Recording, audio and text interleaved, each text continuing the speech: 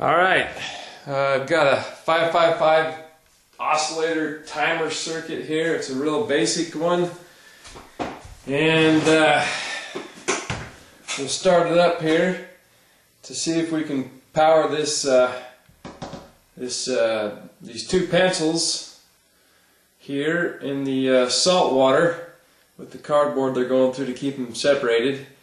Earlier we showed on the hydrogen electrolyzer page on www.making-hydrogen.com, just showed a simple hydrogen electrolyzer with these two pencils hooked directly into the battery. Now we've got this circuit here to see if we can make it change the get more hydrogen out of there. We're just totally experimenting here. I'm not guaranteeing that it's going to produce any more hydrogen or not. So it's just a basic circuit, and hopefully I'll be able to find a circuit with the MOSFET IRF510. But anyway, let's go on and proceed. Now I've got this loudspeaker here. I'm going to make this so it's quiet by pulling this wire out here. And we'll put this resistor in place the wire. I just basically have it there so I know that the 555 timer is oscillating or pulsing. And you can see the LEDs right here probably that are blinking back and forth. And we got these variable resistors right here. We'll slow these down. You can see the hydrogen electrolyzer bubbles going over here. And we'll speed this up and see if it changes anything. I'm going to just kind of be quiet now and not narrate. You can just kind of observe what's going on here. And just later on I'll have this circuit up on my website, makinghydrogen.com. That's making-hydrogen.com, where we explore different circuits and different ideas from a scientific standpoint, and also from a do-it-yourself approach. Hope to hell it doesn't blow us up, but having fun while you're doing it. At any rate, here we go. Let's make this louder.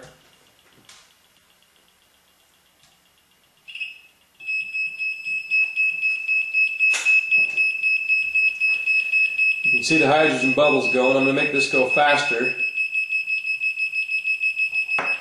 Now let's just slow her down here. And you can see it's producing less bubbles, it looks like. Let's speed it up. Yeah, it looks like it's producing more bubbles. At the moment, I'm seeing that if we hook it straight into the battery, it makes... Oh, you can't even see that. Let me get this zoomed in here, and you'll see what I'm talking about. We'll get that annoying sound out of the way here. Now I'm just going to leave the camera right here. Now you can see on the right, that's the one that's got the hydrogen coming out of it on the negative cathode side. And on the left side is most likely chlorine gas coming off from the salt. Let me get that noise out of the way here.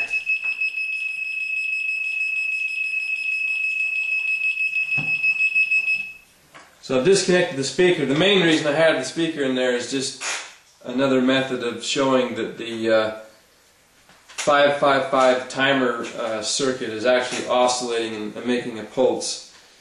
And I don't know if you can see these LEDs or not. We'll kind of slide these over by the circuit. I was keeping the water separate just in case it bubbled over, but obviously it's not doing much.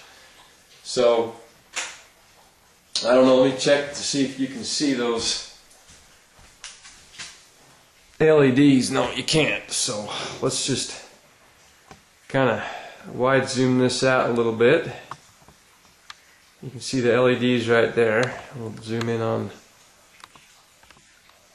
that. You can kind of see the hydrogen gas there on the left. I'm going to adjust these resistors and we'll see if it goes any faster, producing hydrogen. And actually, this might slow it down. I just slowed the circuit down.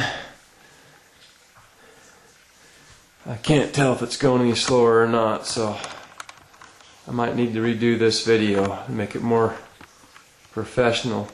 Now I'm going to just leave that right there. You can actually see that red light blinking on the pencil. It's just a reflection. Now I'm going to hook the battery directly to it and you watch what happens. I'll bet you it produces more hydrogen. Let's do that real quick. So I'm going to unhook this circuit. You'll probably see the hydrogens quit doing its thing. We're going to take this circuit completely out of the equation here. And we're going to hook the batteries directly to the two pencils. And you watch this. I think it's going to be faster producing hydrogen. Oh shit, let's see. Oh, it might help if I don't hook it straight in the ohm meter. I need to hook it into the voltmeter, I should say. I don't want to blow the ohm meter out. So, we're hooking it directly in. Now you look at that. I don't know, I'll have to watch the video again after I put it up on YouTube, but I think it's producing more hydrogen with the batteries. These here, I'm moving the pencil around, that ain't good. I'm pretty sure that it's producing more hydrogen, but you know, I'm not real sure. Now I look at it, it looks like it might be, I just don't know. If anybody that's watching this and visits my website happens to know a way to make a successful 555 timer circuit with a MOSFET IRF510, do a pulse width modulation on pencils, or you know, anything that people have found to be a good hydrogen generator, let me know. I'm still learning on this myself as we go along, I'll be honest with you. So I'm searching for the truth, what works and what doesn't. So at any rate, tune in next time, and please leave me your comments so I can make the site better, so you'll have more up-to-date information. And if anybody knows of a way to make a successful PWM, pulse width modulating hydrogen generator with a 555 timer circuit that actually works with pencils, because I'm trying to do it with pencils right now. I know that they're a high resistance with the pencils with the water in between, and I guess what I could try is using like plates and stuff like what I've seen people use.